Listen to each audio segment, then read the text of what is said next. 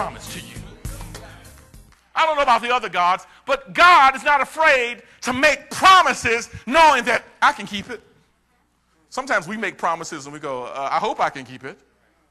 But God is confident, and God is omniscient, God is all-knowing, and God is omnipresent and omnipotent enough to say, I know that when I say what I say, it will come to pass. Sometimes, even in spite of your frailties. In fact, most times in spite of our frailties. Do you understand that God wants to accomplish something in your life even though you may have messed up even in the process? This is what I love about God, because you see it in the Davidic covenant, you see it in the Abrahamic covenant, you see it in the Noahic covenant. These guys, God makes covenant with them, and in spite of the blunders that they were going to make in the future, and God knew the blunders that they were going to make in the future. In spite of the stuff that they were going to do. I mean, come on. Noah builds a boat, and after that he gets drunk. Nobody. Duh. And God says, I got you, man. Abraham. Oh, man, do we need to talk about Abraham? I mean, come on. You know, Ishmael. And even worse, David. Man after God's own heart. Adulterer, murderer. And God says, yeah, I know all of that. But you'll never, David, I make this promise to you. You read Psalms 89. It's almost as if he made the promise to the moon and the stars, as if it was a natural law. He says, I make this promise to you that you will never cease to have a king on the throne that comes out of your lineage. And what happens? Through the lineage of David, Jesus comes. And the king is forever on the throne.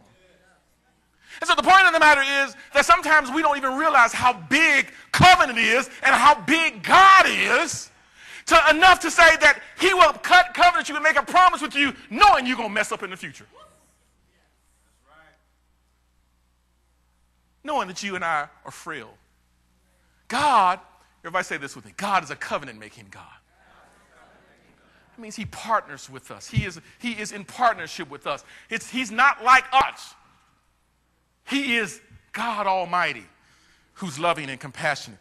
Number two, God is a covenant-keeping God.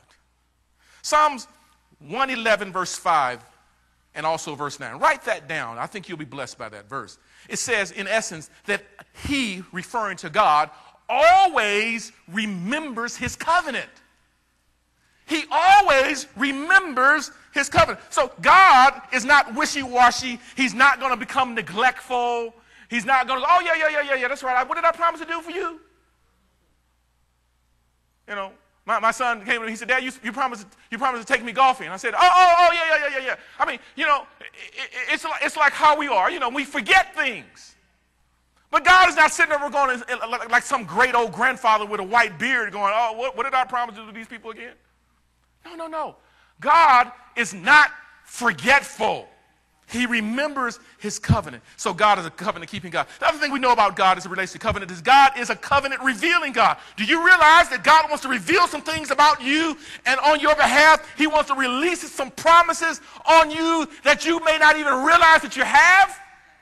That's why it's important to be in the Word. That's why it's important to study the Word of God. Because what we see out of the Word of God is that God is trying to reveal something to us. So when I'm sick, what do I turn to? I turn to covenant.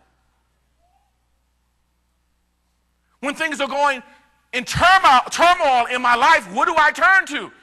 I turn to covenant.